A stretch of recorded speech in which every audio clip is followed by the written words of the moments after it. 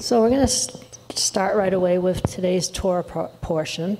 So today's Torah portion goes from Genesis 25:19 to 28:9. Now we're not going to go through the whole thing because obviously it's a few chapters long. But let's start at Genesis 25:19 and we'll start to paint a picture. So it starts talking about how, and this is the history of descendants of Isaac, Abraham's son. Abraham was the father of Isaac. Isaac was 40 years old when he married Rebekah, 21, and Isaac prayed much to the Lord for his wife because she was unable to bear children, and the Lord granted his prayer, and Rebekah, his wife, became pregnant. 2 children struggled together within her, and she said, "If it is so that the Lord has heard our prayer, why am I like this?" And she went to inquire of the Lord. The Lord said to her, "The founders of 2 nations are in your womb, and the separation of 2 peoples has begun in your body. The one people shall be stronger than the other, and the elder shall serve the younger." When her days to be delivered were fulfilled, behold, there were twins in her womb. The first came out red all over like a hairy garment, and they named him Esau. Afterward, his brother came forth, and his hand grasped Esau's heel, so he was named Jacob, which is supplanter. Isaac was 60 years old when she gave birth to them. When the boys grew up, Esau was a cunning and skilled hunter, a man of the outdoors, but Jacob was a plain and quiet man, dwelling in tents. And Isaac loved and was partial to Esau because he ate of Esau's game, but Rebekah loved Jacob. Jacob was boiling lentil stew one day when Esau came from the field and was faint with hunger. And Esau said to Jacob, "I beg of you, let me have some of that red lentil stew to eat, for I am faint and famished." That is why his name was called Edom, which is red. Jacob answered, "Then sell me today your birthright, the rights of a firstborn." Kind of interesting when you see that. But Esau said, "See here, I am at the point of death. What good can this birthright do me?" Jacob said, "Swear to me today that you are selling it to me." And he swore to Jacob and sold him his birthright. Then Jacob gave Esau bread and stew of lentils, and he ate and drank and rose up and went his way. Thus Esau scorned his birthright as beneath his notice. We're going to get back to that in a moment. And then it goes on in 26 where it talks about, and there was a famine in the land other than the former famine that was in the days of Abraham. And it goes on, interesting that Isaac followed the same pattern with Rebekah as Abraham did with Sarah. Tell Abimelech that you're my wife because you're so beautiful. Your sister, because you're so beautiful. They find out, they'll kill me and all. Interesting how the same story took place with Abraham and Sarah. So let's go jump to, and then it goes through the wells, Isaac with the wells and digging them all up. The Philistines, covered them with the dirt, and Isaac went and dug another well, and we know the whole story about that. But let's go to chapter 27. When Isaac was old and his eyes were dim, so that he could not see, he called Esau his elder son and said to him, "My son." And he answered him, "Here I am." And he said, "See here now, I am old. I do not know when I may die. So now I pray you, take your weapons, your arrows and a quiver and your bow, and go out into the open country and hunt game for me, and prepare me appetizing meat such as I love, and bring it to me, that I may eat of it, to giving you my blessing as my firstborn before I die." But Rebekah heard what Isaac said to Esau his son. And when Esau had gone to the open country to hunt for game that he might bring it, Rebekah said to Jacob, her younger son, "See here, I heard your father say to Esau your brother, 'Bring me game and make me appetizing meat, so that I may eat and declare my blessing upon you before the Lord, before my death.' So now, my son, do exactly as I command you. Go now to the flock, and from it bring me 2 good and suitable kids, and I will make them into appetizing meat for your father, such as he loves. And you shall bring it to your father, that he may eat and declare his blessing upon you before his death." But Jacob said to Rebekah his mother, "Listen, Esau my brother is a hairy man, and I am a smooth man. Suppose my father feels me, I will seem to him to be a cheat and an impostor, and I will bring his curse on me and not his blessing."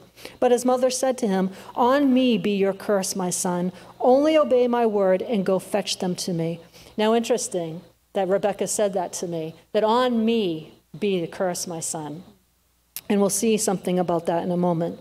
So verse 14, so Jacob went, got the kids, and brought them to his mother, and his mother prepared appetizing meat with a delightful odor, such as his father loved.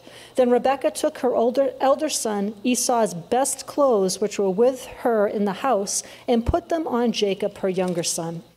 And she put the skins of the kids on his hands and on the smooth part of his neck, and she gave the savory meat and the bread which she had prepared into the hand of her son Jacob. So he went to his father and said, "My father." And he said, "Here am I. Who are you, my son?" And Jacob said to his father, "I am Esau, your firstborn. I have done what you told me to do. Now sit up and eat of my game, so that you may proceed to bless me." And Isaac said to his son, "How is it that you have found the game so quickly, my son?" And he said, "Because the Lord your God caused it to come to me." But Isaac said to Jacob, "Come close to me, I beg of you, that I may feel you, my son, and know whether you really are my son Esau or not." So Jacob went near to Isaac, and his father felt him and said, "The voice is Jacob's voice, but the hands are the hands of Esau." He could not identify him, because his hands were hairy like his brother Esau's hands, so he blessed him. So interesting. He questioned, and it says right there, he could not identify him.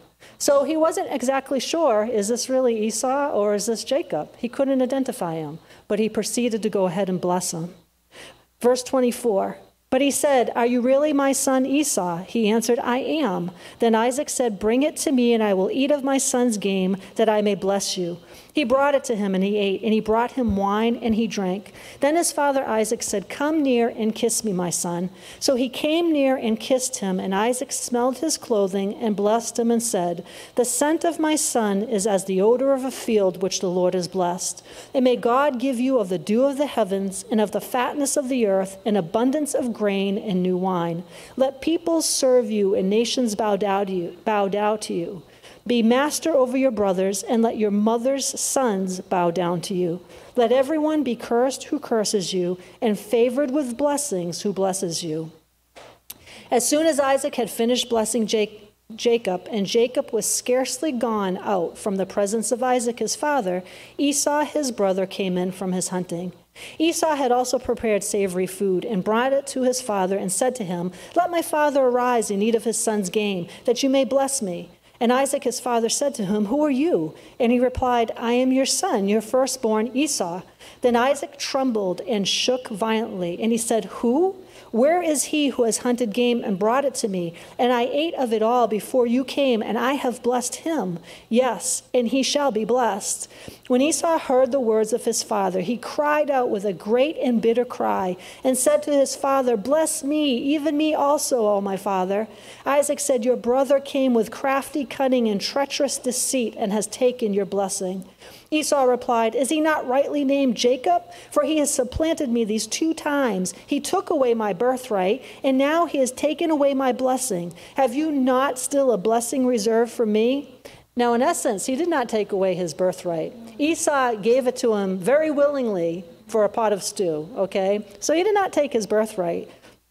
And Isaac answered Esau, "Behold, I have made Jacob your lord and master. I have given all his brethren to him for servants, and with corn and wine have I sustained him. What then can I do for you, my son?" Esau said to his father, "Have you only one blessing, my father? Bless me, even me also, O my father." And Esau lifted up, could not control his voice, and wept aloud. Then Isaac his father answered, "Your blessing and dwelling shall all come from the fruitfulness of the earth and from the dew of the heavens above. By your sword you shall live and serve your brother. But the time shall come when you will grow restive and break loose, and you shall tear his yoke from off your neck." And Esau hated Jacob because of the blessing with which his father blessed him. And Esau said in his heart, "The days of mourning for my father are very near. When he is gone, I will kill my brother Jacob." These words of Esau, her elder son, were repeated to Rebekah. She sent for Jacob, her younger son, and said to him, "See here, your brother Esau comforts himself concerning you by intending to kill you. So now, my son, do what I tell you. Arise, flee to my brother Laban in Haran. Linger and dwell with him for a while until your brother's fury is spent. When your brother's anger is diverted from you, he will forget the wrong that you have done him. Then I will send and bring you back from there. Why should I be deprived of both of you in one day?" Then Rebekah said to Isaac, "I am weary of my life because of the daughters of Heth. those wives of Esau. If Jacob takes a wife of the daughter of Heth, such as these Hittite girls around here, what good will my life be to me? So then chapter 28 says, so Isaac called Jacob and blessed him and commanded him, you shall not marry one of the women of Canaan, and then goes on to say, may God Almighty bless you and make you fruitful and multiply you until you become a group of peoples. May he give the blessing he gave to Abraham to you and your descendants with you, that you may inherit the land he gave to Abraham, in which you are a sojourner. Now it goes on and ends in verse 9, but I'm going to stop there. And for a few minutes, actually, not a second, but for a few minutes, I'm going to focus on Esau and Jacob. That's not the full thing we're going to talk about, but I just wanted to point some things out with that story, with Esau and Jacob. So interesting, when you go back to the whole birthright thing, actually, let me go back to Genesis 26. In Genesis 26:34, it says, now Esau was 40 years old when he took as wife Judith the daughter of Beri the Hittite, and Basemath the daughter of Elon the Hittite. Genesis 26:34. And then 35, and they made life bitter and a grief of mind and spirit for Isaac and Rebekah. Now you catch that. Esau had these two wives, and it says right there that they made Isaac and Rebekah's life bitter. They made it life bitter and grief of mind and spirit. So interesting, in a perfect world, when you look at in Genesis, it tells us that Esau despised his birthright. Now, as the firstborn, obviously as the firstborn, you're supposed to be receiving the blessing. But there's a key right there where it says Esau despised his birthright. So when you look into that further, so if he despised his birthright right from that start, then his responsibilities as the firstborn son weren't important to him. Think about it. If he so easily despised that, his responsibilities as a firstborn son didn't make any difference to him. It was like, oh, well, I get it, I don't. And he was likely to neglect them. Okay, now I'm talking, this is a perfect world. I'm painting a picture here. But in essence, he was likely to neglect them. Jacob, on the other hand, was hardworking and ambitious. He was much better suited to assume the leadership of the Israelite family as it began growing rapidly into a group of tribes that would become a nation. So you had Esau, who didn't care much about anything, but you had Jacob, who took leadership seriously. So ideally, what you would think would have happened, because Esau recognized this and he recognized what was in Jacob, and he didn't care much about anything himself, ideally you would have thought that Esau would have recognized Jacob's abilities, and he would have recognized his own disinclination and offered Jacob the role of family leader voluntarily. But obviously this is not what happened, okay?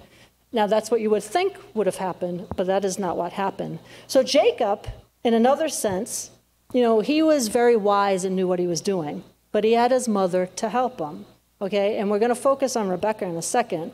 But in Jacob's case, he took advantage of a weakness in Esau's character. The book of Hebrews describes Esau as profane, which means literally that nothing was sacred to him. So if he's described as profane, if nothing was sacred to him, then obviously his birthright was not sacred to him. His responsibilities as being the firstborn was not sacred to him. And he was not going to uphold that position if it had been given to him as Yahweh had intended. But Yahweh knew Jacob would uphold that position. So there's the whole question about, okay, but Esau was the firstborn. So one day, like I said, one day Esau comes in and he's famished from hunting, and Jacob is making this stew, and he gives him the stew and stuff and ends up giving him his birthright. But Jacob just doesn't need the birthright. He needs the blessing also. So here is where Rebekah comes in. And Jordan was telling me yesterday about how Mom was saying about how some rabbis say that, well, in essence, it really was supposed to be Jacob overall. And you have this whole thing. The prophecy is supposed to be Jacob. So if you go back to Genesis 25:23, and I had just read that a few minutes ago, In the Voice, it says, 2 nations are growing inside of your womb, and the 2 peoples will be divided in the future. One will be stronger than the other, and the older will serve the younger. Yahweh said that to Rebekah beforehand. And he's telling her right then and there, the elder will serve the younger. So what does that mean? Esau will serve Jacob. The Amplified, well, I'm not going to read it again because I just read it, but it states it right there clearly. So that blessing from the beginning was intended for Jacob. But then you look at Rebekah. Now, Rebekah knows this, okay? So one day, Rebekah overhears Isaac calling for Esau. Isaac tells him that he fears he might die soon, and before he does, he wants to give him the blessing. So given also what we just read about how upset Isaac and Rebekah are about Esau's wives, okay, they're causing them bitterness and grief, and instilling this awfulness into their lives. So it's interesting, when you read about that and you read about how upset they were over his marriages, it's hard to understand Isaac's motivation to want to give Esau the blessing even to begin with. Now, or his urgency in giving him the blessing. Even more interesting is the fact that he called only one of his sons. Now, in tradition, when there was more than one son, they didn't just call the elder son, they called all the sons in to receive some type of blessing. Obviously, the elder got the firstborn blessing of stuff, but then the other sons got a type of blessing. So you would think that being on his deathbed, he would have called in Jacob also. But then you also read that Isaac favored Esau, while Rebekah favored Jacob. Well, why was one of the reasons why Rebekah favored Jacob? Because she knew the prophecy that had been spoken over Jacob's life. And as a mother, she was guarding that prophecy. But even as a mother, when she saw what was happening, so to speak, she decided to take things in her own hands to make sure that that prophecy came to pass. So Rebekah overhears this conversation between Isaac and Esau. And obviously she remembers the promise Yahweh had given to her 40 years earlier. She knows that Yahweh's blessing is destined for Jacob, and she feels she has to do something to prevent it from going to the wrong son. A lot of, when you look at both sides of it, you have one side that looks at Rebekah and they kind of scorn her for doing that. There's, she helped Jacob steal his blessing and all this. And then you look at the other side for other scholars or whatever you want to call them and say, well, no, go back and see what Yahweh said to Rebekah. Go back and see that he said to her plain out, the elder shall serve the younger. And Isaac wasn't doing anything about it. Okay, so that's when the mother came into play. Okay, there's many who actually say that the line of the patriarchs should be Abraham, Rebekah, and Jacob, because if it wasn't for Rebekah, Jacob would never have been the carrier of the promise. I was actually kind of going there. So we'll never know why that she didn't. Actually, I shouldn't say never know. One day we are going to find out. But right now, we don't know why she didn't go to Isaac directly and tell him of the oracle given to her, or at least remind him of it. So the question is, when Yahweh spoke this to Rebekah, did she share it with Isaac? Did she share it with him, or did she not share it with him? And if she did share it with him, why didn't she remind him of the prophecy that was spoken over Jacob? So however it seems, people often overlook the fact that Yahweh did tell Rebekah that Jacob would be the chosen one. He just said it's plain out. So her concern was the fulfillment of Yahweh's plan. And then this is the reason why she chooses to safeguard the blessing and maintain the link between Abraham and Jacob. It wasn't supposed to be the link between Abraham and Esau. It was supposed to be the link between Abraham and Jacob. And interesting, when you go further in and read, I think it might be in the very ending of the portion, but you see where Esau goes to Ishmael. So, which is very interesting in that whole self, and that's a whole other rabbit trail that I'm not going to go down right now. But in Rebekah's own way, she is working hand in hand with the patriarchs who responded to Yahweh's command. So like Jordan just said, that's the state. It was supposed to be Abraham, maybe not supposed to be, but they say it was supposed to be Abraham, Rebekah, and Jacob. So when you go back and look at that whole thing and you really research it, it shows it right there. Because of Rebekah, Jacob's status was secured. Because of Rebekah, Jacob received the blessing that was intended, what was supposed to happen. So I just wanted to paint that little picture of what took place between Jacob and Esau before I actually got into the thing I wanted to focus on. But the thing I wanted to focus on was the blessing. So what exactly is a blessing? So a blessing is an impartation to an individual that grants Yahweh's favor and protection. It brings well-being, support, good results, grants mercy. It's looked as a gift bestowed on an individual. Blessings suggest an intimate relationship between the blesser and the blessed. Now think of that. You know, it shows an intimate relationship. Think of when Yahweh bestowed a blessing upon Abraham. It was an intimate relationship. We already know that they had an intimate relationship, that there was a covenant made between Yahweh and Abraham. So blessings suggest an intimate relationship between the blesser and the blessed. A blessing is a decree for divine protection, divine favor, divine health, divine prosperity. But interesting, once the words, so, you know, when Esau says to Isaac, well, bless me, you know, can you give me a blessing? Once those words were spoken over Jacob, you can't take back a blessing. Once the words of a blessing are spoken, it's too late to take them back. Those words were so important that he couldn't take them back. And now you could go off on another rabbit trail about words, but it is an example of the power of your words. There's power in the words of a blessing. Okay? When somebody bestows a blessing on another person, I mean, there's been many of us in here that have had a blessing spoken over us. You know, don't take that for granted. And in a minute, I'm going to tell you why. And it was a revelation to me last night. It was when I read it, but it was like, when you have a blessing spoken over you, and it's from the right individual, and it's the right words, receive it, but hold on to it. Make it part of you. But also, if you're going to, now like in the case of Isaac, I mean, he was deceived, okay? He was old, he couldn't see well and stuff. But it gives you even more proof in situations where you got to be careful what you say. Because there is power in our words. And the power of the words, they either help somebody or they hurt somebody. And we all know this. We've all been through the power of our words and how important words are and stuff. But so, according to this blessing that Jacob received, it was a blessing where he would be prosperous and powerful. The ancients believed that such prophetic blessings had the power to establish reality. Now think about that.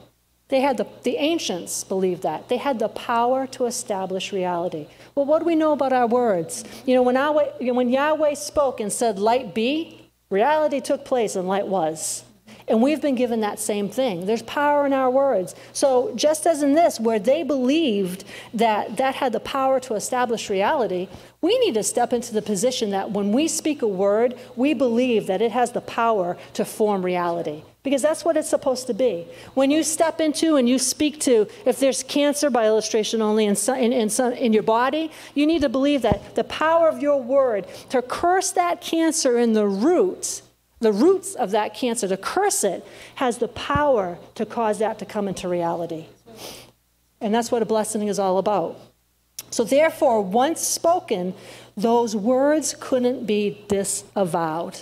So in essence, I was reading something else when I was doing a little more research in it. The blessing was like a covenant. It was like once you spoke a blessing over somebody, you were kind of forming a covenant with them. Because like what did I just say at the beginning? You know, it was an intimate relationship between the blesser and the blessed.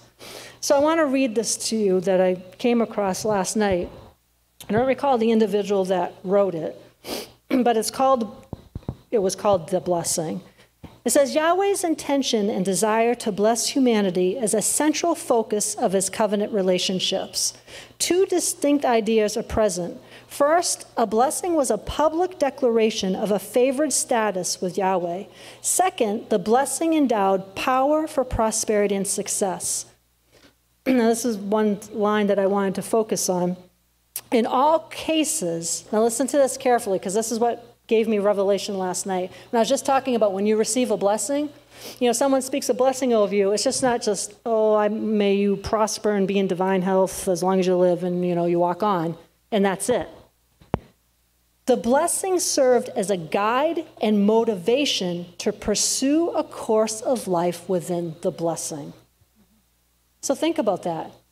When a blessing is spoken over you, it's supposed to serve as a guide and a motivation to you to walk in the way of that blessing, to make sure you pursue after what that blessing said about you, to walk out that course. So if that blessing was, may the Lord bless you and keep you, make his face shine upon you, or may you be prosperous and walk in divine health all the days of your life. That needs to be a motivation and a guide for you to set your life in a course, in alignment, to make sure that that happens within your life, to make sure that that blessing comes to pass. And when I read that, I thought, what a good way to get on track with something. What a good way to have a marker, so to speak, to guide you and be like, this is spoken over me, I'm going after this. And it is something that will motivate you. You spoke divine health and divine prosperity over me, then I'm going to go for it. And that's how I'm going to live my life, so I have that manifested in my life. The Old Testament terms for blessing abound in the Old Testament, occurring over 600 times. I think it was pretty important. 600 times. The major terms are related to the word meaning to kneel, because in earlier times, one would kneel to receive a blessing. The history of Israel begins with the promise of blessing. The curse which had dominated the early chapters of the biblical stories in Genesis was countered by Yahweh's promise to Abraham that all peoples on earth will be blessed through you. The record of Israel's past is best understood as an outworking of blessing and cursing. If you think about it, for me anyways, if a blessing is spoken over me, it gives me kind of like I said, the motivation, but it gives me like the oomph to make sure I'm living right, to make sure that I'm living correctly, to give me that push to be like, oh, wait a minute, maybe in this area I was making some wrong choices. But if that's what Yahweh is saying I can have, it's course correction. Blessing, in essence, gets you back on the right path and help you to stay there.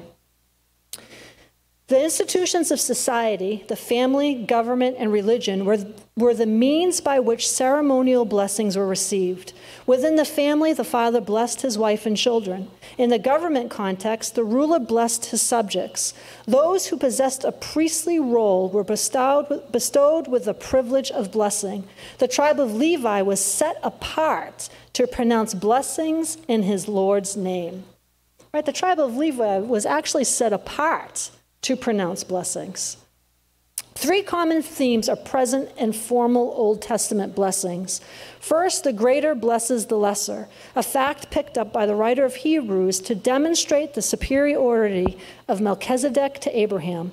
Second, the blessing is a sign of special favor that is intended to result in prosperity and success. Third, the blessing is actually an invocation for Yahweh's blessing. May God Almighty bless you and make you fruitful. In a less ceremonial sense, the scriptures declare a general blessing on the righteous. Those who are obedient to Yahweh's commands are blessed with affluence and victory. On the other hand, those who are disobedient are cursed and suffer the consequences of drought, disease, and deprivation. So remember, we know about the blessings and the cursings. You're either going to be blessed or you're going to either be cursed. You're either going to receive the blessings or you're going to receive the curses. It all depends on how you're walking, or how you're living, and the choices that you make. The decisions that we made in the past are what define where we're at today. Our choices that we make today are going to define what our tomorrow is going to be. But in essence, your past defines your destiny.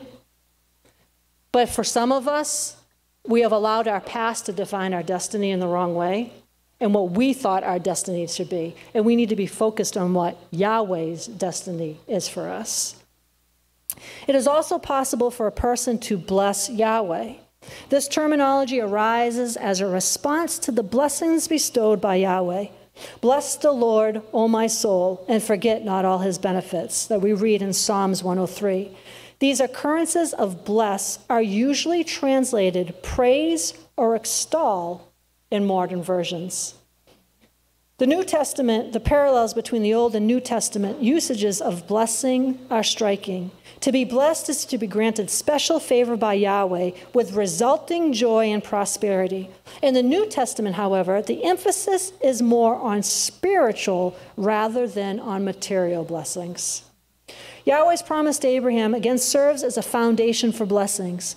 The pledge that all peoples on earth shall be blessed is fulfilled in the person and work of Yeshua.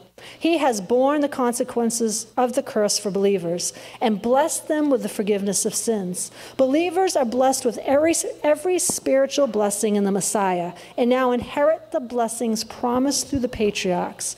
As a result of receiving Yahweh's blessings in Yeshua, believers are called to be a source of blessing to the world, especially in response to those who persecute them. Now think about that.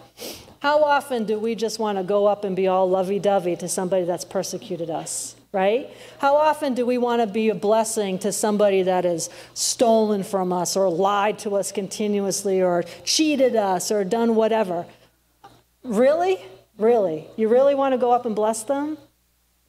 But it says right here that you're supposed to be a source of the blessing, especially in response to those who have persecuted you. And this is all word. There are so many scriptures, I'm just not saying them. But this is all word. It's in Luke, it's in Romans, it's in 1 Corinthians, 1 Peter, Isaiah. It's in Old and New Testament. We're supposed to be, we're blessed to be a blessing. Remember how many times Dad used to say that? We're blessed to be a blessing. We're not so supposed to just be blessed so that we keep it all for ourselves. We're supposed to be a source of blessing for others. In a general sense, the terms for blessing in the New Testament are used to designate that one is favored by Yahweh. Included among these are Yeshua, children, Mary, the disciples, those who have not seen and yet have believed, and those who endure trials. As in the Old Testament, when these words are ascribed to Yahweh, they are rendered praise. The most recognizable references to blessing come from the teachings of Yeshua. He declares that in spite of difficulties at the present time, the promises of Yahweh's salvation and coming kingdom bring a state of happiness and recognized favor with Yahweh. The culmination of the scriptures proclaims the end of the curse and the eternal blessedness of the people of Yahweh. That's what is everything that makes up what a blessing is. That's what, we're supposed to be walking in. That's about who we're supposed to be. We're blessings in ourselves. You know how Mom says, we're ambassadors for Yeshua? We're ambassadors of love. We're ambassadors of this. We're ambassadors of the blessing. We're carriers of the blessing. And that blessing is supposed to impact all that we come into contact with. So I was going to end with, we all know this very well. Justin puts it on for us after the service, the song.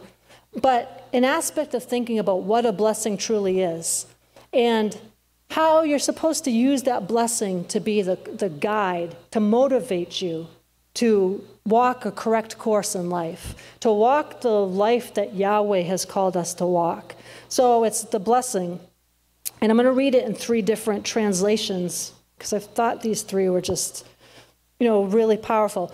But, as I speak it, take it for yourself. We do this at the end of remembrance when we pray and then we say, may the Lord bless you and keep you. That's a blessing that's being bestowed upon you. And you're supposed to receive it, but not just for yourself, for others that you come in contact with. So when you hear these words in these different translations, take them. Take them as your own. This is a blessing from Yahweh to you. Yahweh commanded Abraham to Moses to speak these things over the people. This is a blessing that is for you. And we speak it every single Sabbath, but we've got to take it to heart. We've got to take it to reality because this is what we're supposed to be. So in the Message, it says, Yahweh spoke to Moses, tell Aaron and his sons, this is how you are to bless the people of Israel. Say to them, God bless you and keep you. God smile on you and gift you. God look you full in the face and make you prosper. In so doing, they will place my name on the people of Israel. I will confirm it by blessing them. Tree of Life says, speak to Aaron and to his sons, saying, thus you are to bless Israel by saying to them, Adonai bless you and keep you. Adonai make his face to shine on you and be gracious to you. Adonai turn his face towards you and grant you shalom. In this way they are to place my name over Israel, so I will bless them. And then, this is probably the first time I've ever preached a scripture out of the King James Version, but it's a first time for everything, right? Speak unto Aaron and unto his sons, saying, you shall bless the children of Israel, saying to them, the Lord bless you and keep you. The Lord make his face shine upon you and be gracious to you. The Lord lift up his countenance upon you and give you peace. And they shall put my name upon the children of Israel, and I will bless them. That is a blessing from Yahweh to each and every one of us. He says there, this was done back in the time with Moses and Aaron and stuff, but there is no time. It's all eternity. And it's past, present, future, all is one. So that blessing that was spoken over them is the same blessing that Yahweh is speaking over us now. And we've got to take that blessing. The Lord bless you and keep you. What does that mean? You will be blessed in everything you put your hands to. That's word. Everything that you put your hands to shall prosper. And he shall keep you. What does that mean? He will keep you. He will protect you. He'll protect you from all things. No weapon formed against you shall prosper. He will protect you from deadly disease. He will protect you from any assaults of the enemy. He will protect you from pestilence and famine and car accidents. The Lord will keep you. That's the blessing. Yahweh will smile on you. Think about that right now. Yahweh is smiling on each and every one of us. He put that in the blessing. I'm smiling on you. Think of that, the creator of all things, the Most High God, the God of Abraham and Rebekah and Jacob, is smiling on you.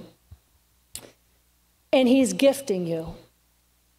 Well, some people may think, okay, he's going to give me a pretty little wrapped up package on my birthday so I can unwrap as a gift. No. He's gifting you each to do something special.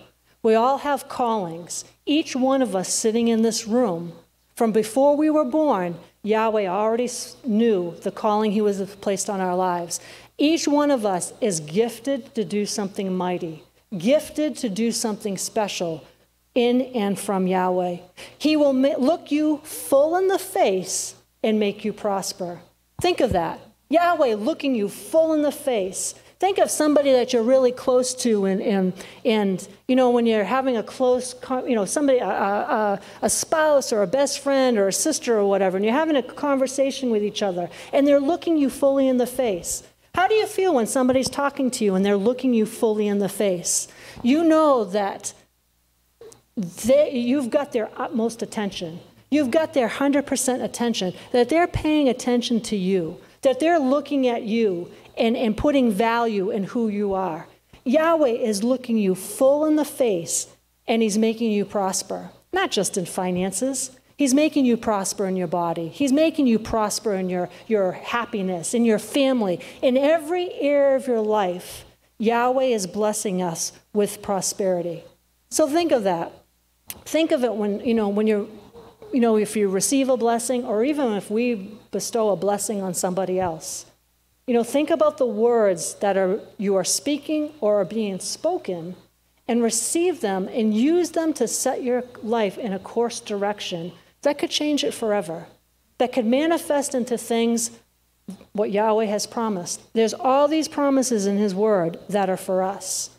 And like I said, the blessing is not just for us. We are blessed to be a blessing. So those of us that do OFT, do the food pantry, we have a blessing to bestow upon others. Just even by touching them and the words we speak over them is a blessing to give them. But you got to think that the blessing, those words are penetrating. What does Mom say about touch? When you touch somebody, you're releasing something into them. Whatever is inside of you, you're releasing into them. And you got to, on purpose, think and imagine. Think and realize that it's permeating every cell of their body for whatever it is that they need at that time. And you don't have to know what it is that they need. He knows what it is. But you just remember how important the blessing is. And in that blessing that we just read, and when Jay plays it every day after every day, maybe he does play it every day. He probably does, but every Sabbath after service, think of it in a whole new light. Think of the power of the words and the blessing, because those words are supposed to form reality. You know, and we are a blessed people. I think that we don't really realize how blessed we are. Just number one, living in this nation. You know, I mean, out of all the nations in the world, you look at how much Americans have and how little they realize how blessed they are. You know, and having just come through the Thanksgiving season, you know, we need to carry the attitude of thankfulness with us every day, not just on Thanksgiving. You know, we're supposed to continuously be offering up our thanksgiving to Yahweh. But if what you're thankful for shows what you really value. You know, in what she was talking about with Esau, he didn't value what he was gifted with. He didn't value the gift that Yahweh had given him when he was born as being the firstborn. He didn't value it enough to treat it with honor, to be thankful for it, to do in his actions things that lined up with who he really was. You know, he ends up going on a course that was totally different from Abraham, his forefather, from Isaac. He chose a course of life that showed in every action he took that he was despising his blessing, that he was despising the birthright. So really, from the beginning, Esau had removed his own blessing from off of him. He was not positioning himself in such a place where he could receive the blessing. You know, if you're always either just looking for what you can get, or if you're not appreciating what you have, you're putting yourself in a place to lose what you have. You know, what you don't value, you're in a position where you can lose it. You know, and that really is something that we want to take into our thinking and really what do we value in our lives? What do we place value upon? And especially the blessings we've been given. You know, each and every one of us have been given blessings, not just material blessings, but we've had words that were spoken over us.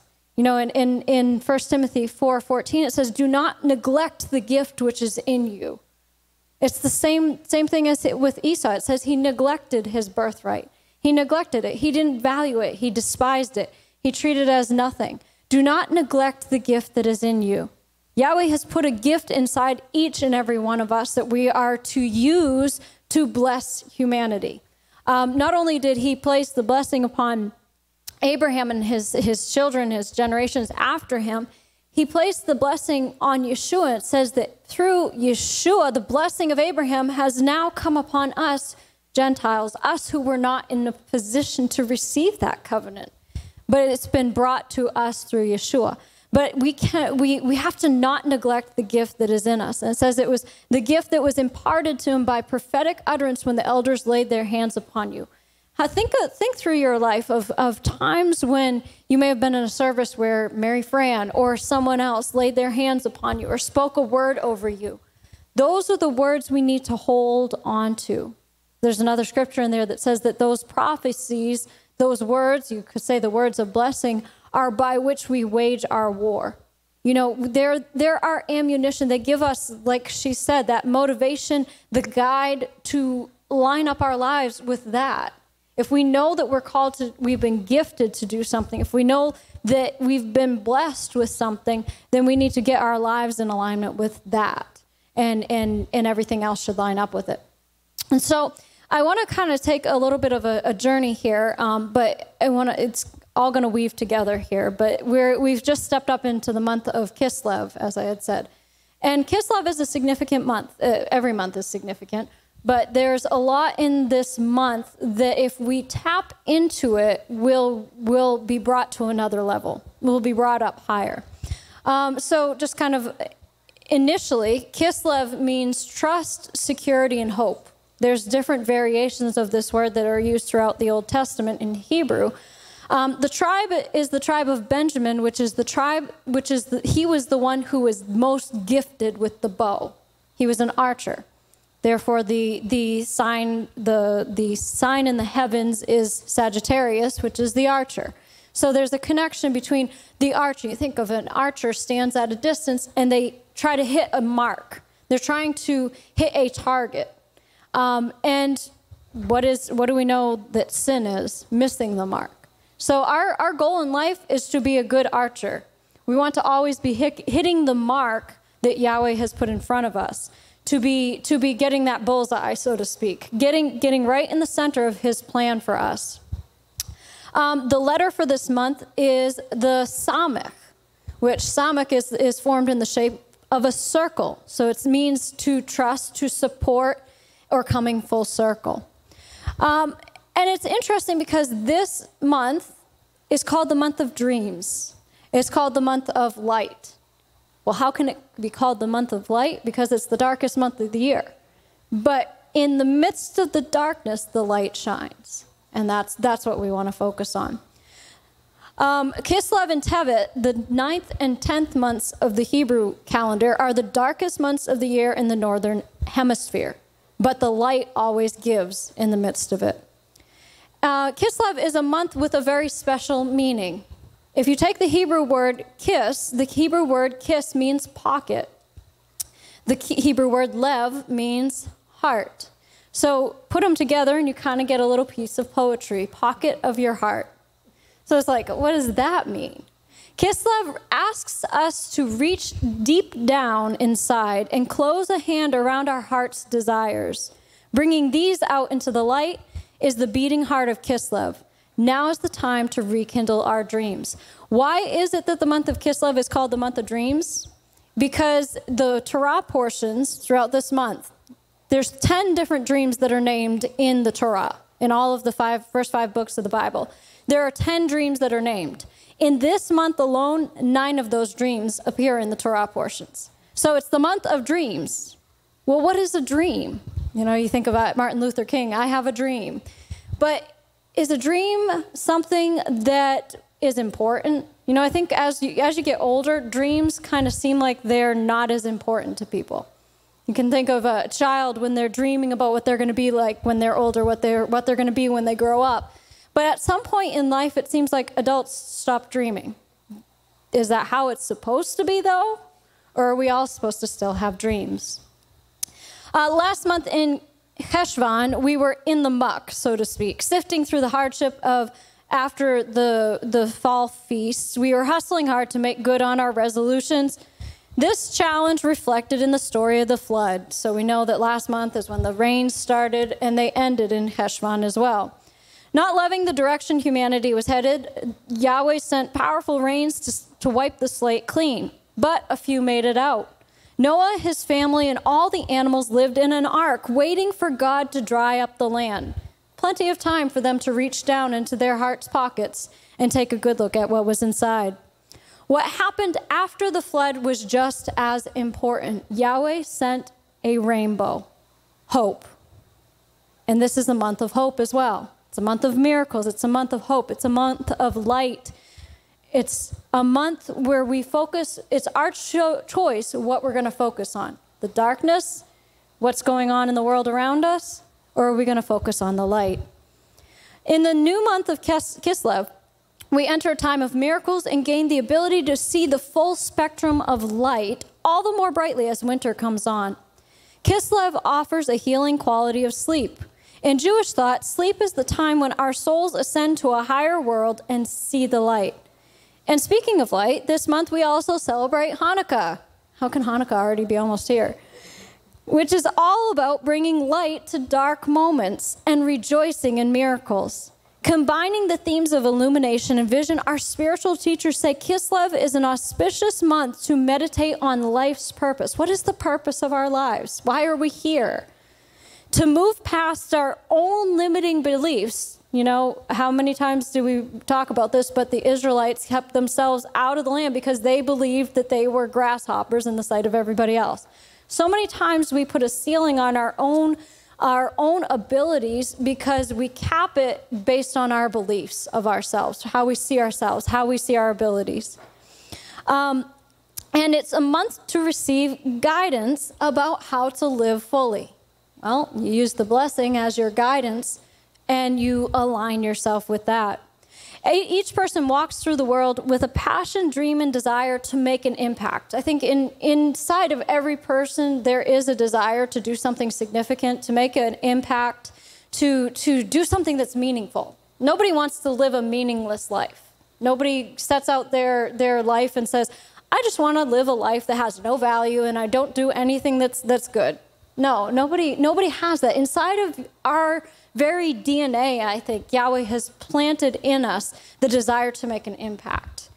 But somewhere, somehow, we get tripped up by self-doubt or fear of rejection or failure. Our untapped potential leaves us depressed and shackled to pessimistic minds and scared egos. During Kislev, we're commanded to have faith, to follow our hearts and move forward, even if we can't make out a clear path. A funny thing, faith. We can't really comprehend it. Faith desires pure presence. Your faith desires the presence of Yahweh more than anything.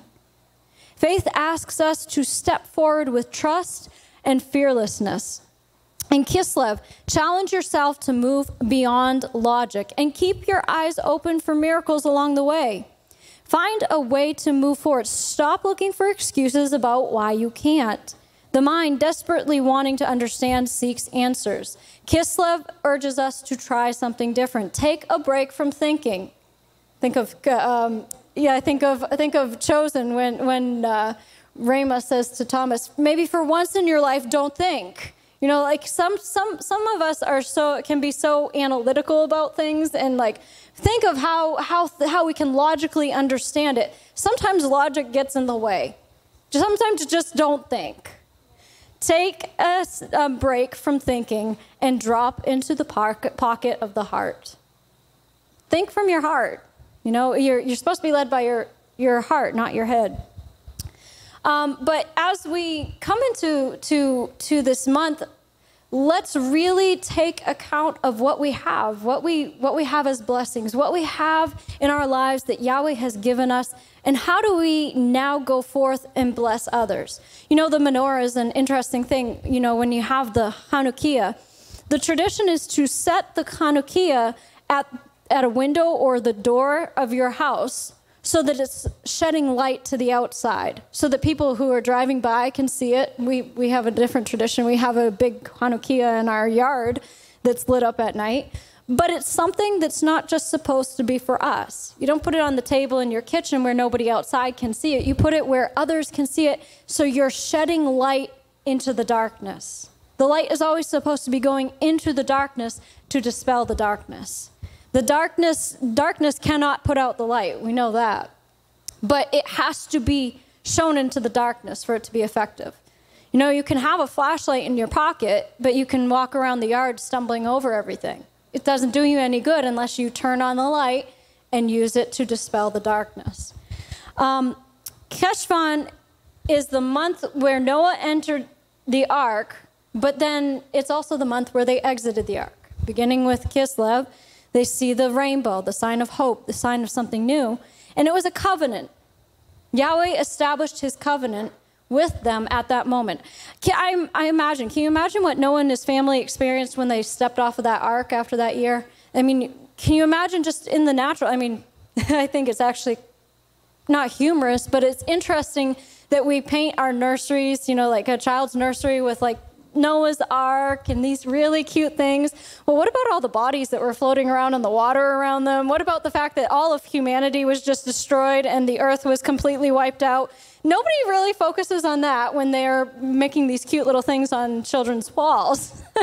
But in reality, what was it that Noah and his family stepped out of the ark into? A world that they were literally the only ones in existence. What could have come across their minds? I mean, the opportunity for fear. It's really a big world out there, and I'm alone, really alone in this world. But they realized that okay, we've been saved from this flood, but all humanity's been wiped out. But immediately Yahweh greets them with a rainbow. What is that a sign of? His covenant promise that he will never do that again. What is the fear when you've experienced something in your life, whatever it is, traumatic, whatever you may have walked through? What is the fear that comes after it? That's going to happen again. That could happen again, and that can be something that can hinder people in reality as they try to move forward in their life. They're always dragged back by that. Yahweh answered that fear right away when they step off that boat. He said, that will never happen again. You're never going to have to go through that again. And here's my sign of the promise. I imagine that was such a comfort for them to see that. And then even after that fact, every time it rains and they saw the rainbow, they're reminded, you're never going to have to go through that again. It's over. That, like it says in Habakkuk, affliction shall not rise up a second time. And that answers their fears. But it's a promise that has been given. And that promise is something that they were to hold on to move forward. They're supposed to align their lives with that promise. And sometimes there's been promises that have been given to us. I mean, just look at the whole thing with even Isaac and Rebekah. How many years was it that Rebekah was believing for a child? Was it 20? But Rebekah was praying for a child for 20 years, but she held on to a promise. That promise gave her the strength, gave her the motivation to keep moving forward. Same thing with Abraham and Sarah. They were given a promise, and how many years did it take them to see the fulfillment of that promise? Yahweh always comes through on his promises if you don't quit, if you don't give up, if you hold on to that promise and line up your life with it. Hebrews 10:35-36 says, therefore do not throw away your confidence, which has a great reward. There's a reward at the end of it. You're getting a blessing because of it. For you have need of endurance so that when you have done the will of God, you may receive what is promised. So when you have done the will of God, then you receive what is promised. If you're aligning your life with him and lining up with him, that's when you receive the promise. This article that I found said, lately I've witnessed so many people settling for less, whether in life, love, relationships, or even in their walk with God. It's almost as if every disappointment they've experienced has taken root and blocked their view of the wonderful blessings that lie ahead. You get so focused on the past things that have happened that you lose the ability to look forward, to think about the future with any sense of hope and positivity. Not only has fear set in, but complacency as well. The desire to pursue the promises of God has become buried deep under the pain they have encountered. Many have stopped believing that God will perform what he has promised. And that's a sad thing, because that's when you won't receive what he's promised, when you stop believing. If you've stopped believing, if you've stopped dreaming, it's likely that you've also lost the drive to live life vigorously and with much enjoyment. You notice somebody who's lost their vision, who's lost their dream, and nothing's really enjoyable to them anymore. The Bible says that when there's no vision or clear direction from the Lord, the people perish. We lose the passion to live when, as in Ecclesiastes 1:14, life becomes a chasing after the wind. Same old, doing the same routine, like a hamster in a wheel, just running and running and running and running, and there's nothing else to be enjoyed in life. If you find yourself in a similar place, you need to dream again. It's not the time or the place for you to quit and throw in the towel. There's so much more in store for you. I know from experience it's hard to see the forest for the trees, but if you take a step back and re-examine your life, you may get a different perspective on where you are currently. That's why it's so important to be thankful for the things that you have in your life. Stop and really take accountability. Take account of what you have. What do you have to be thankful for? Well, the breath that's in your lungs, for one. That you have a roof over your head. And think of the people down in Haiti who don't hardly even have a roof over their head. Those type of things can not only spark more thankfulness in you, but it gets you to starting to look forward and say, wow, it's really not as bad as the enemy tries to make it seem, you know? Isaiah 43 says, this is what God says, forget about what's happened. Don't keep going over old history. Be alert, be present. I'm about to do something brand new. It's bursting out. Don't you see it? There it is. I'm making a road through the desert, rivers in the Badlands. How has God shown himself faithful to you? Have you witnessed his grace in difficult seasons in your life? His sustaining power? What good can come out of this season you find yourself in now? Don't give up. You have need of patient endurance. This is a time to refocus and begin again. Trust that God is with you and he will not fail you. He's never failed you in the past. He never will fail you. He's the one person that you can trust when everybody else, I saw that there's I think it's actually a song. You're the one who steps into my life when the whole world walks away. Doesn't matter who has walked out of your life, he's always there. And he will never fail you. Dreaming helps us formulate new strategies and allows for maximum capacity of creativity as we pursue new frontiers.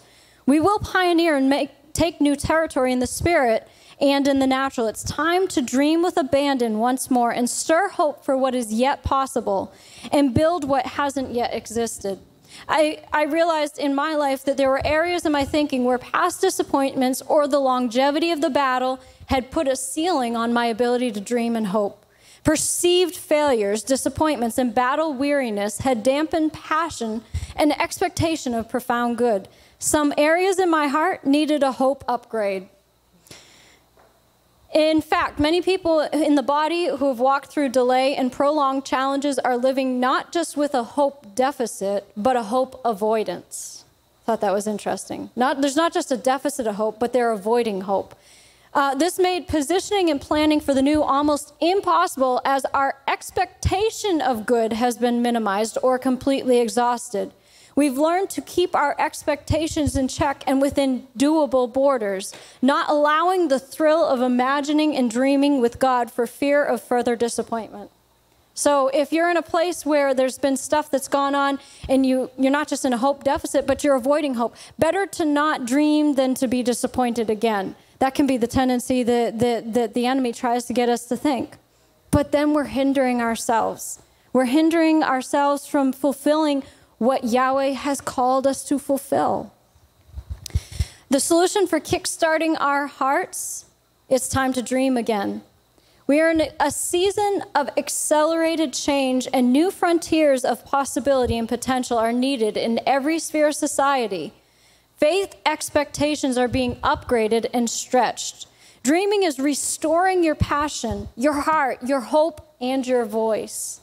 There's an invitation to lay aside past disappointments, failures, staleness, and things that didn't happen as you'd hoped, and simply dream again, hope again.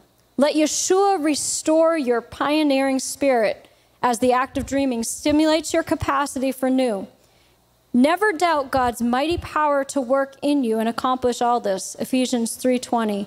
He will achieve infinitely more than your greatest request, your most unbelievable dream, and exceed your wildest imagination. He will outdo them all, for his miraculous power constantly energizes you.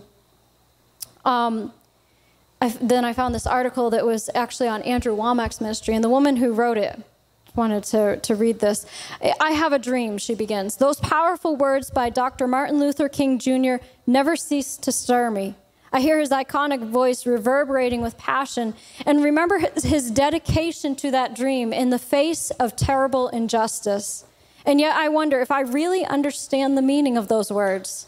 Am I living with purpose? Is there something that compels me, something within me that ignites my imagination and stirs my willingness to face hardship and persecution? Do I have a dream?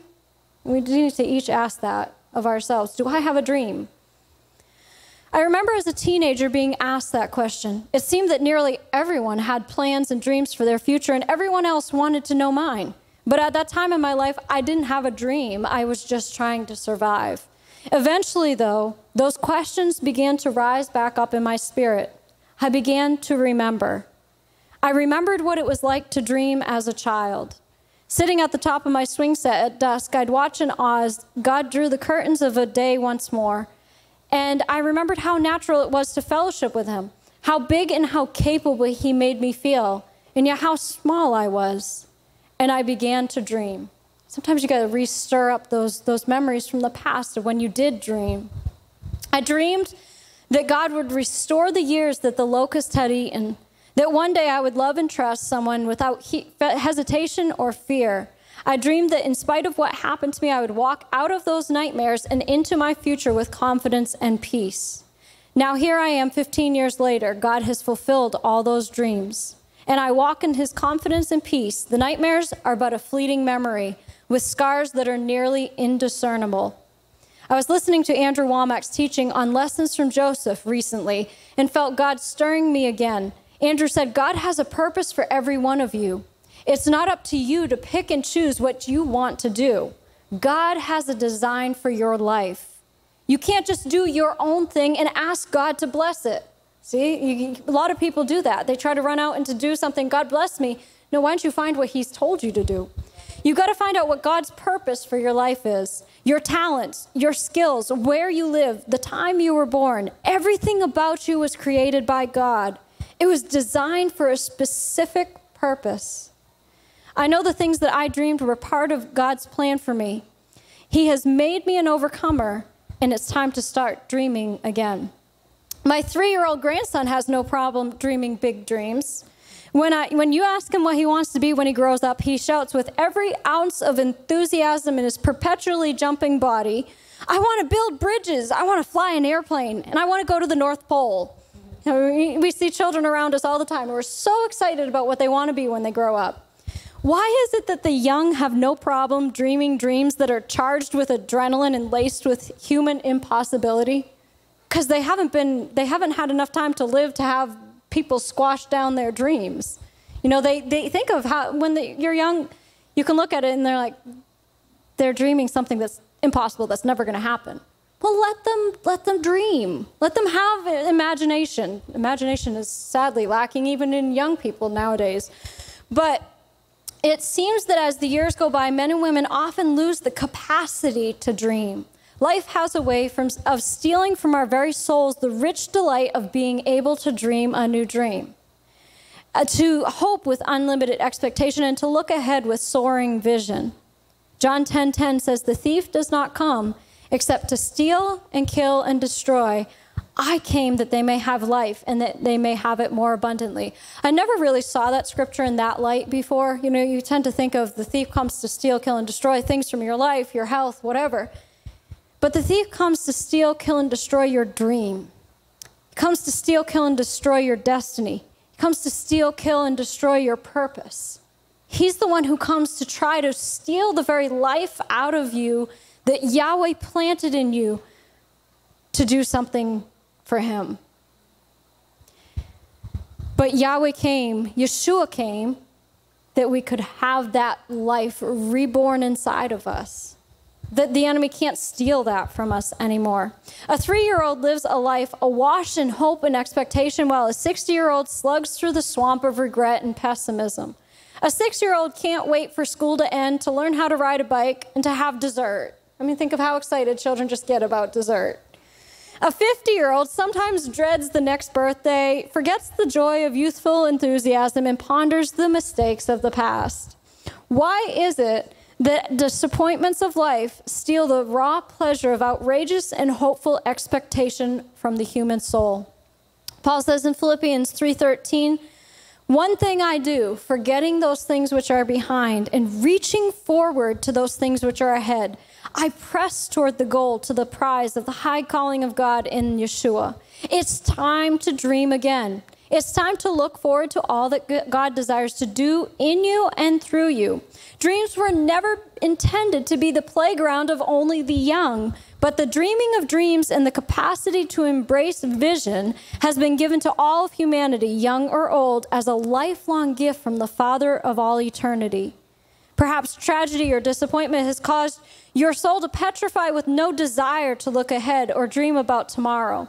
Perhaps the reality of living in the same old for too many years has pickpocketed your youthful hopes and childhood enthusiasm. If you do nothing else today, take the advice of Paul and forget the things which are behind. Just forget about what happened in the past. Forget the failures, forget the disappointments, forget the years of famine and dryness, forget the criticism, forget the pain. You see, forgetting about the past always precedes reaching forward to what lies ahead. If you're stuck in regret and backward thinking, you'll never dream another dream or set another goal. Do not remember the former things, neither consider the things of old. See, I will do a new thing. Now it shall spring forth. Shall you not be aware of it? The plans and purposes of God in your life does not come with an expiration date attached. There's no expiration date on his plans, his promises, his purposes. If you've lost all hope of making any kind of difference for Yeshua and his kingdom, perhaps it's time for you to hope again. The ability to hope always begins with the commitment to ponder the past no longer. The day has come to resolutely determine that the past holds no enticement for our thought life or for our emotions. Don't give it any real estate in your thoughts. Don't give it any real estate in your emotions. God, the greatest Father in all of eternity past or all of eternity yet to come, never intended the dreaming of dreams to be the nutrition of childhood. This is a season when all are called to dream with enthusiasm and with wisdom. In the last days it shall be, says God, that I pour out my spirit on all flesh. Your sons and your daughters shall prophesy. Your young men shall see visions. Your old men shall dream dreams. In Acts 2:17.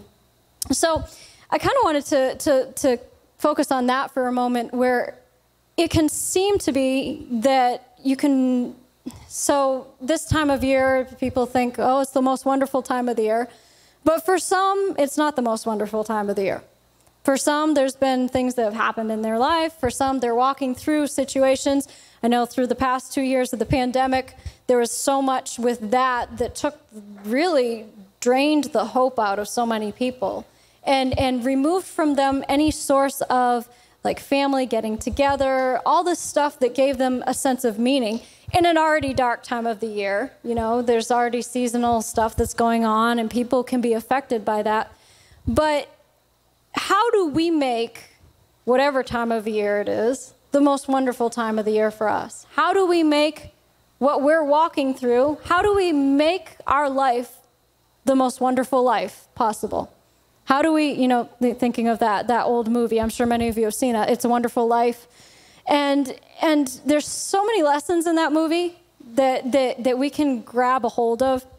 If anybody hasn't seen it, but George Bailey is the man in the movie, and he has a life that he's not sure he wants. Talking about being gifted with something, your gifted life, but he doesn't know that if he wants his life. His life has started falling apart. He's in debt. He was about to lose his business, his livelihood. He's facing prison for something he hadn't even done. So his life is literally spiraling down.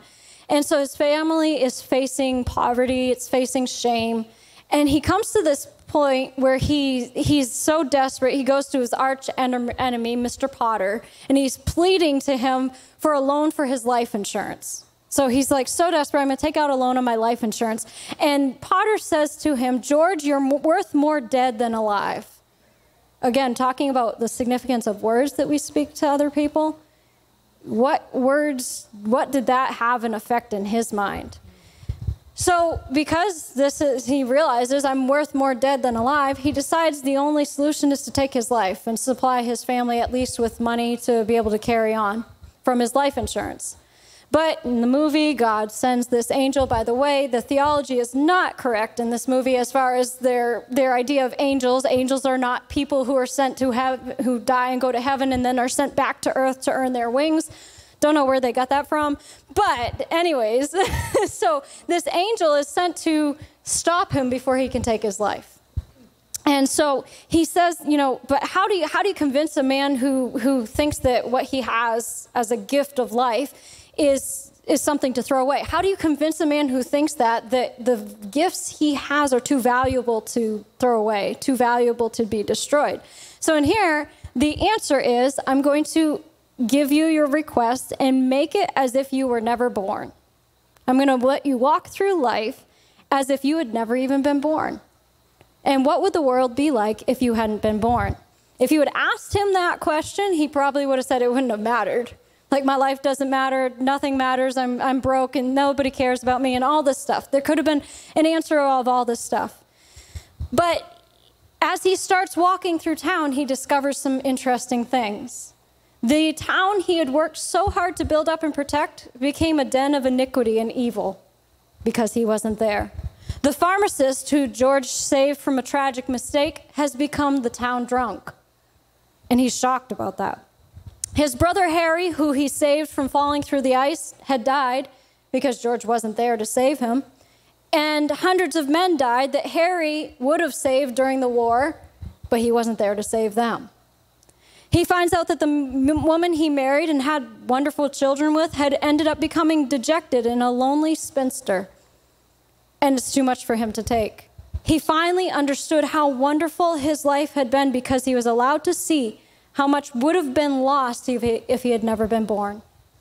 You know, I think we need to step back and take a real hard look at our lives and say, what would it have been like if I hadn't been in here? If I hadn't even been in this situation, what could have turned out differently for all the people that are around you, all the people that you do impact, all the people that you have had something in their life, even if it was just a word that you gave them that saved them. What if you weren't there? What if you were never even there in their life?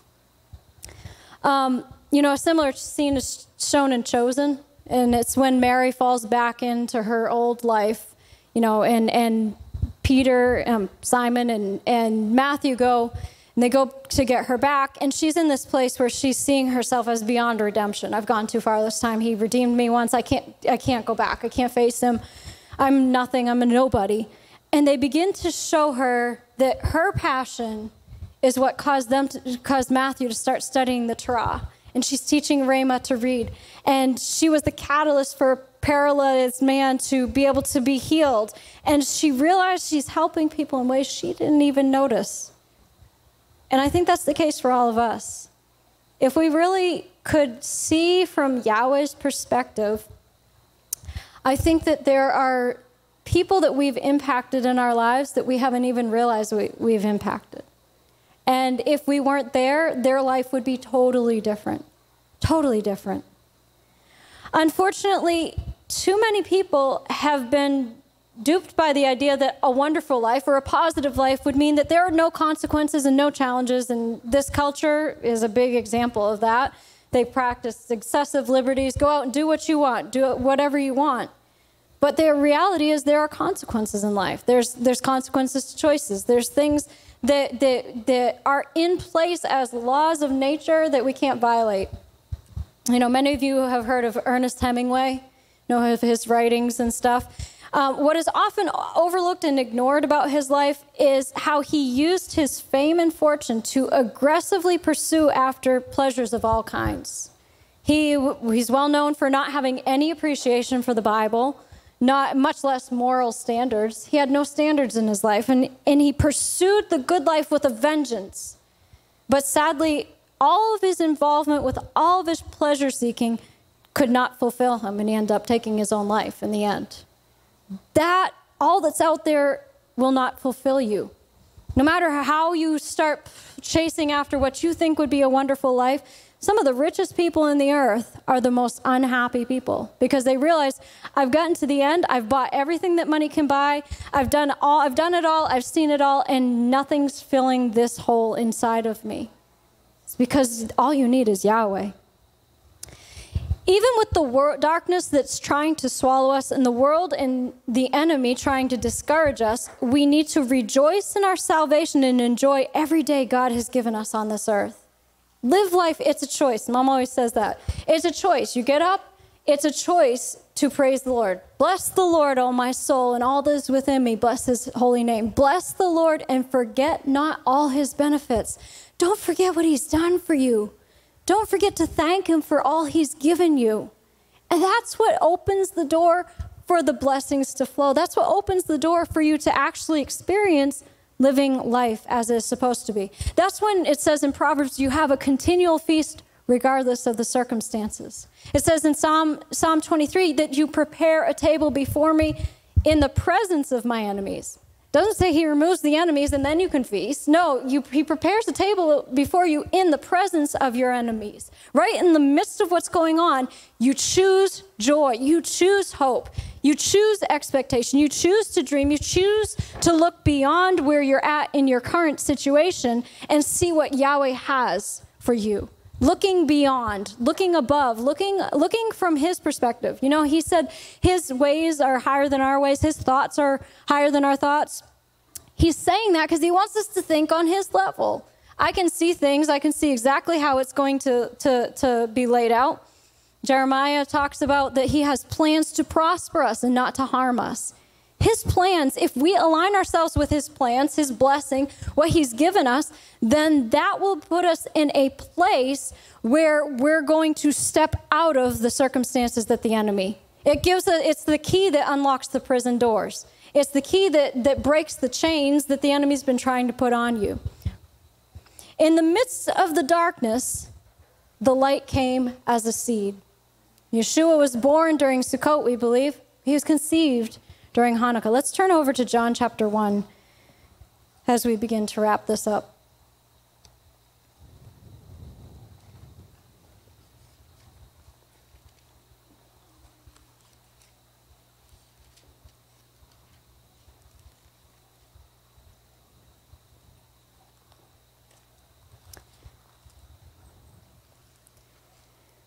John 1, starting at verse 1, in the beginning was the Word, and the Word was with God, and the Word was God himself. He was present originally with God. All things were made and come into existence through him, and without him was not even one thing made that has come into being. In him was life, and the wonderful life is in him. The life was the light of men. And the light shines on in the darkness, for the darkness has never overpowered it, put it out, or absorbed it, or appropriated it, and is unreceptive to it. There came a man sent from God whose name was John. This man came to witness that he might testify of the light, that all men might believe and adhere to and trust in and rely upon it through him. He was not the light himself, but came that he might bear witness regarding the light. There it was. The true light was coming into the world, the genuine, perfect, steadfast light that illumines every person. He came into the world, and though the world was made through him, the world did not recognize him. He came to that which belonged to him, to his own, to his domain, creation. And they who were his own did not receive and did not welcome him. But to as many as did receive and welcome him, he gave the authority to become the children of God, to those who believe in his name. You know, I don't care how many times you read this passage, it just stirs stuff inside of you. But in the midst of the darkness, the light came. What if Yeshua had not been sent? You know, thinking along the lines of George Bailey, what if Yeshua had not been sent? What if Yeshua had never come into this world? What if Mary hadn't been willing? What if he had never been conceived? What if he was never born? What if God had not given his only son to offer salvation? There would be no angel telling Mary that she would give birth. There would be no Messiah, no preparing the way by John the Baptist. There would be no disciples. There would be no miracles, no followers of the way, no early church. There would be no fulfillment of the Torah, no salvation available by grace through faith in him. Where would we be? It would literally be the death of us all, eternally, if Yeshua had not come. We would have no hope, no help, no salvation from the punishment each of us deserves, because we would be hopeless, helpless sinners if Yeshua had not come. We would be stuck in a chaotic, selfish, sinful world, dead in trespasses and sins, and would have only have the option to follow the way of the world and the prince of the power of the air, the devil. We would always satisfy the passions of our flesh, carrying out our unholy desires. And because of this, our nature would have stayed the same, children of wrath. Think of how he says in Ephesians, you were once this way. There would be no opportunity to become right with God, to become children of God, but praise God, he did provide his son. Ephesians 2:4-5, but God being rich in mercy, because of the great love which he loved us, even when we were dead in our trespasses, he made us alive together with the Messiah. By grace you have been saved. So what are the dreams that you need to have conceived inside of you? What are the dreams you need to rekindle in your hearts this month? What are the dreams that God gave you that are part of your destiny? And through situations and circumstances, disappointments, you let go of that dream. Maybe even forgot it. Maybe it's been so buried you don't even remember the dream. What blessings were given to you? What prophetic words were spoken over you? And the enemy came and tried to steal that word, to abort that seed before it was birthed. What are those things? It's never too late. It's never too late to resurrect those things. In the midst of the darkest time of the year, as darkness is covering the earth and spiritual darkness is covering all the people, it's time to arise and shine. It's time to throw off the past. It's time to forget about what's happened and leave it behind. Our light has come. In this month of darkness, the celebration of light and miracles and dreams. It's what we choose to focus on. And then the tide turns. When you start dreaming, when you start hoping, when you start believing in him, that's when the tide turns. And the light starts gaining momentum, just like it will at the end of this month. Think of it. It's the darkest month, but at the end of the month, we start gaining light back. It reverses the darkness. Because that, we really can praise him because he has given us a wonderful life. He really has. We are blessed people, and we need to not forget what he's done for us. We need to not be like Esau, who despised what he was given and lost it forever.